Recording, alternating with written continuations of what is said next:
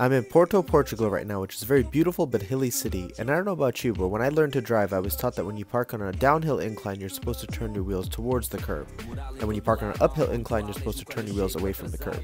So why is it that most people that seem to park on the streets here don't turn their wheels either way?